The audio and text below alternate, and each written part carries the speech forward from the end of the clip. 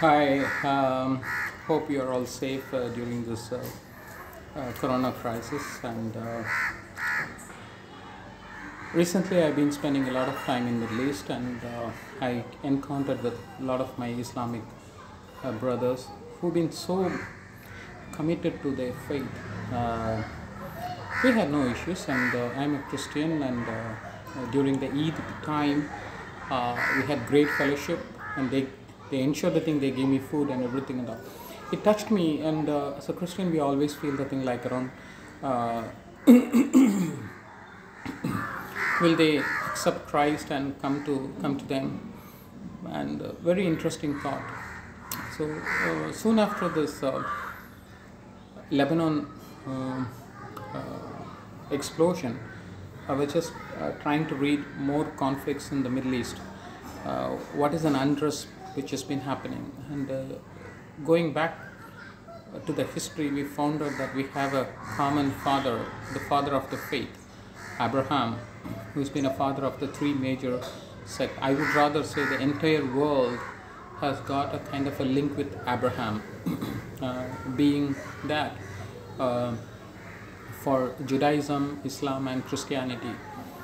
Recently, there has been a study which has went on to the level that the 10 tribes have just spread all over the world, and they got a kind of an lineage coming from even to the Burma or anywhere else.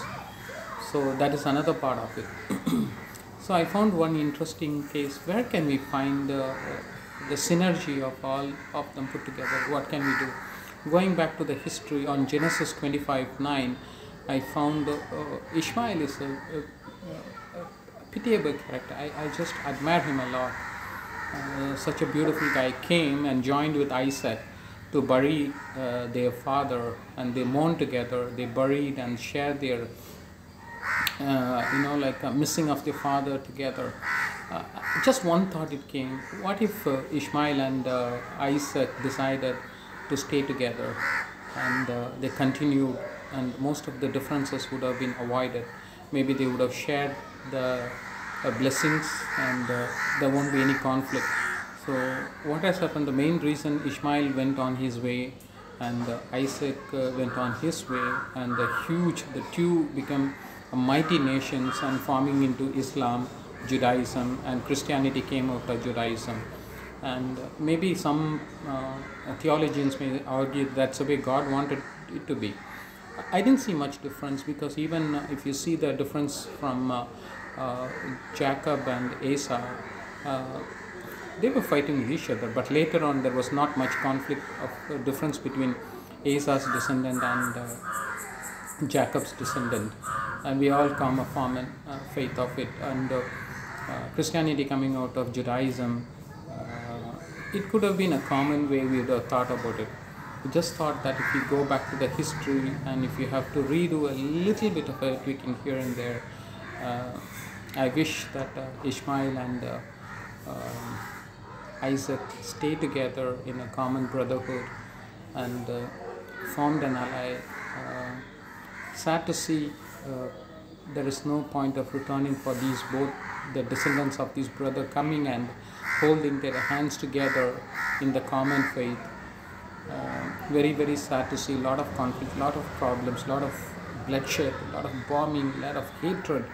It all happened because of one trying to share, trying to claim that who is better than other.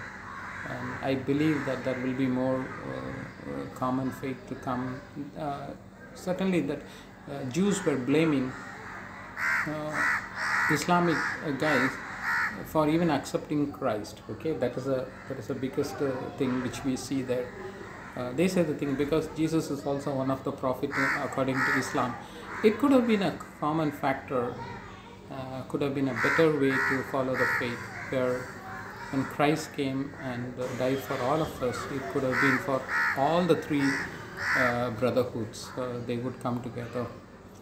So just thought of sharing, if this could be, the world could have been a better place. Still we can make it. That is what my faith and belief is all about. Thank you.